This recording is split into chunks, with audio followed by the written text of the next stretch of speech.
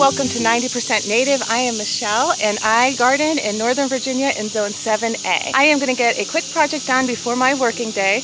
I am going to plant up some Carex, either Rosea or Radiata. I can't remember, I mixed up the seeds and they look exactly the same, but I'm going to plant them up in between a patch of hellebore. Hellebore is not a native plant. I do love it though for winter interest. The Carex Rosea or Radiata, Carex R I'll call it from here forward, is a native Carex to the Northern Virginia area. This right here is the Carex that I'm talking about.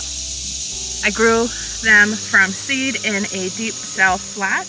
I'm always looking for new Carex species, native Carex species to plant in my landscape. I absolutely love doing a green mulch layer, and I'm trying to get more and more areas covered with green mulch to keep the land, keep the earth moist and cool, and it's just all around better for the environment. This is the area that I'm going to be putting the Carex R in. I already have some in there, as you can see, and I'm sure it'll fill in over time, but I want to go ahead and speed up that process.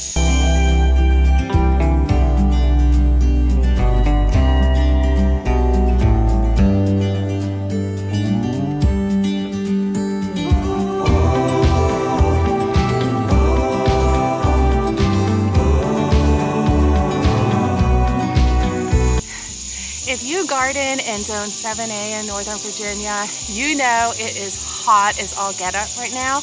Give me a comment below and let me know if you're gardening in this hot weather like I am. Also, you may have seen me pulling the bottom of the roots off of these Carex. What I do, just to give it a really good start, is I chop off these bottom ones, and then I chopped off the bottom ones, and then I kind of spread them out a little bit.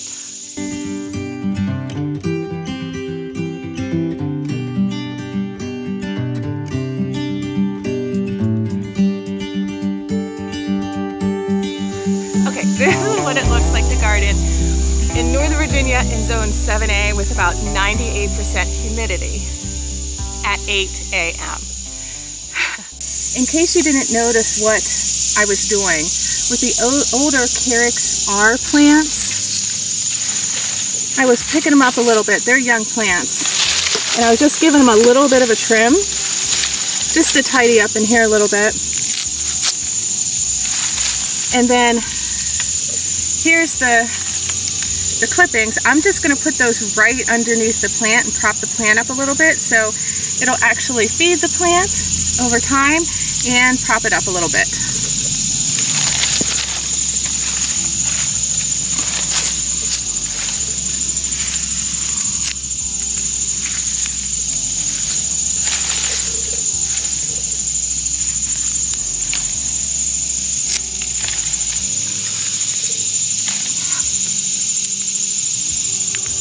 So you know the difference between the two plants.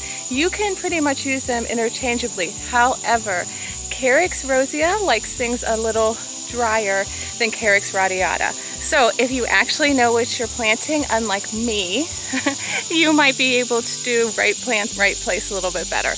But I think these guys will do fine here. I planted about 21 sedges to intermix with the hellebore. The hellebore have those big, huge leaves, and the Carex R's have the really thin leaves. Additionally, the Carex is a much lighter green, and the hellebores that I have there are a much darker green. So I think they will end up complementing each other nicely. So let me show you what it looks like. I'm not sure if you can see much difference now. Likely with a lot of the projects I do, it'll take a while for the plants to grow and intermix and do their design thing. But this is what it looks like right now.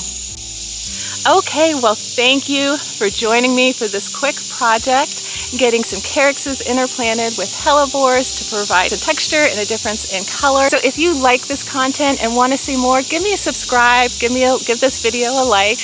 Do you like to plant Carexes in your garden? If so, comment below and let me know how you use your Carexes.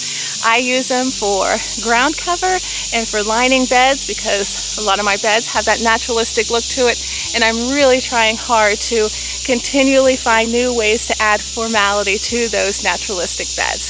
So let me know what you do with your Carexes. Thank you so much for joining. See you again next time.